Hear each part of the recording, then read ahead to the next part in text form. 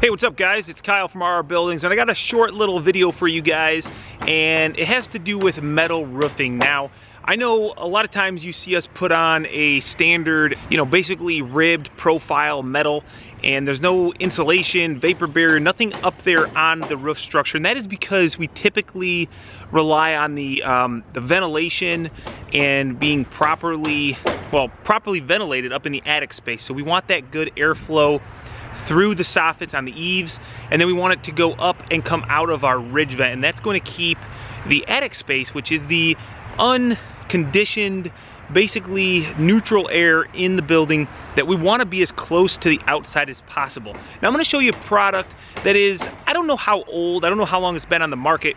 We've used it a few times, but this building behind me here that we're building, it's not going to be a build series, but I'm actually building it for some friends, and I'm using a different builder's package. So this is a Walters building, and they're out of Wisconsin, so if you're in the Wisconsin area, you can go ahead and look them up.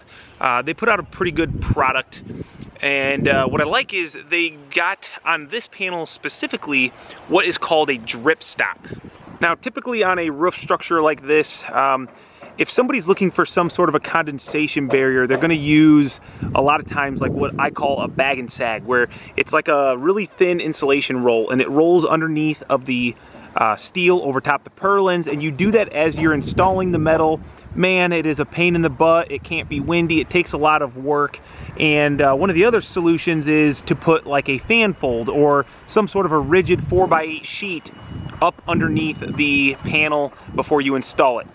Now, I don't know about you, but to me, I care about labor, efficiency, getting done in a timely manner, and having a good product. So what I'm going to show you guys is something that really encompasses all those things, and it does it without having to add an additional step to the process of installing the roof.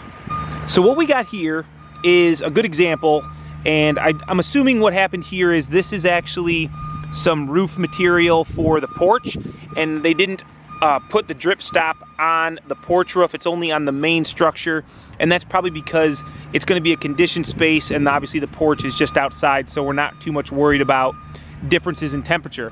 But as you can see here, if I get really close, it's basically like a woven fibery. I compare it to like a felt, and this is glued and applied at the factory, so as the sheet is ran through the mill, this is put on before it even hits the rib profile machine. And you can see here, I'll go ahead and pull it up. It's pretty darn sticky, as you can see. And like I said, I don't know how to compare it to anything other than it's actually like a very felty material. Now I'm told, I've talked to these guys, the people that make the drip stop, and they actually also make the inside liner of a lot of wheel wells. So I have a GMC, you guys maybe have seen my truck, and the wheel wells are lined with the same material, and it's used as a sound deadening material inside the wheel well. So when rocks are hitting or whatever debris off your tires, it doesn't make as much of a ting noise. I mean, here's a little rock. You can hear the difference. So that's just a small example. So here's a shot of the felt here on the underside of the roof. So you can see we're here on the underside, and this is where you want to burn it off. So you're not going to sit here and like put a lot of heat to it, but just a flash burn. And I'll show that here as we do it, but all you're going to do is it's just going to kind of singe it. That way it's not going to hold the moisture and suck up into the roof system. It just, this will just be like basically bare metal. And then here on the underside, this is what's going to hold that water. A lot of times right here, you'll always go into an old building and you'll see all the water trails where condensation has ran for years and years down the lumber, deteriorating it. This is going to keep it all in the panel. Some of you might be saying, well, yeah, but what about the top side of the 2x? Won't that just rot that out? I honestly don't have an answer for that, because I've wondered the same thing, but when you go look at a building with this material, you don't see any water at all, which tells me it's doing its job. So I'm not the one that developed it. We're just out here in the field using this stuff and learning from our experiences. So definitely I would love to hear some thoughts if people have them. Down below, we'll have that discussion in the comments and see what you guys think.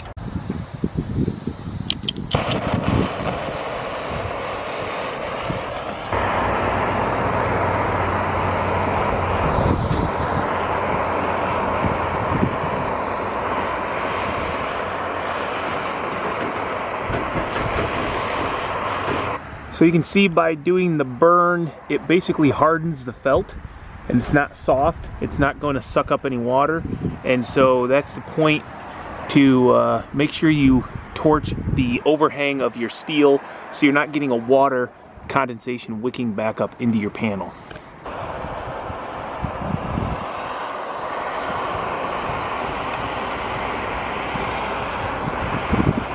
You want to make sure you're nice and quick. You don't want to hold the heat too long, damage any of the steel finish or ladybugs.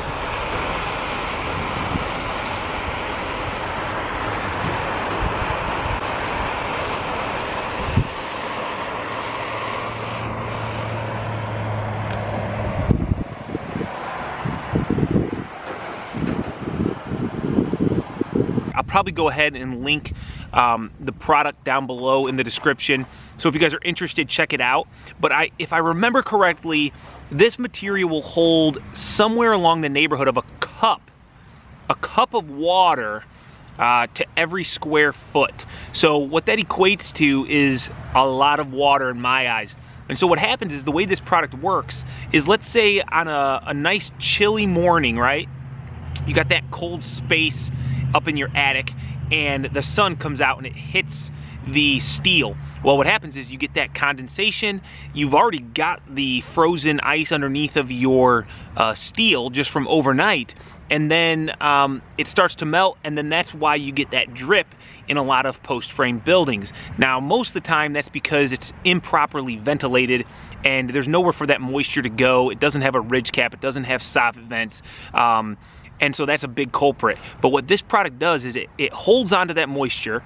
When the sun comes out, it melts it maybe, but it doesn't go anywhere. It stays right there. And then as the day goes on, the air it dissipates into the air, the humidity, whatever, and you don't get all those streaks down your purlins, you don't get that drip, and it just naturally just dissipates. So it's really a cool product, but most importantly, it saves a ton of time, a ton of labor, and I think it adds about a $1 every linear foot of steel.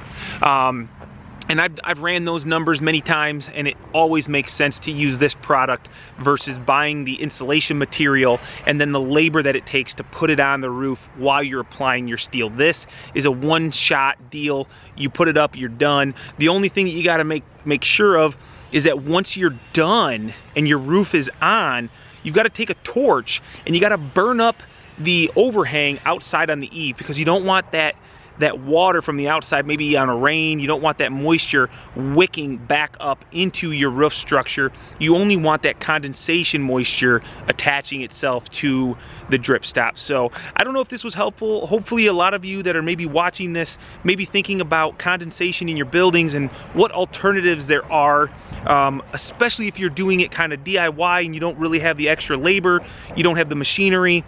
Go ahead and have your metal supplier put drip stop on the steel for your roof, and that's going to save you a lot of time, a lot of effort, and you'll thank me most likely.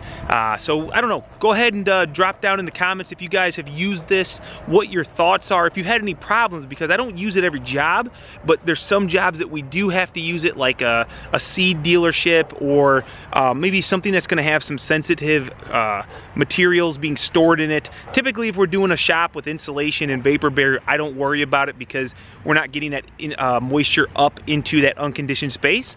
But it's a great idea if you're doing a building that's just open and you don't want any potential drips. But remember, always do a nice overhang and you will reduce the chances of condensation. So thanks a lot for checking out this video. I know it was a quick one. It was just more of a little like tip and tutorial, kind of an educational, like, hey, make sure you guys understand that this product is out there. And I've used it a couple times. It's quite nice. So we'll catch you guys on another video. Thanks for tuning in. Later.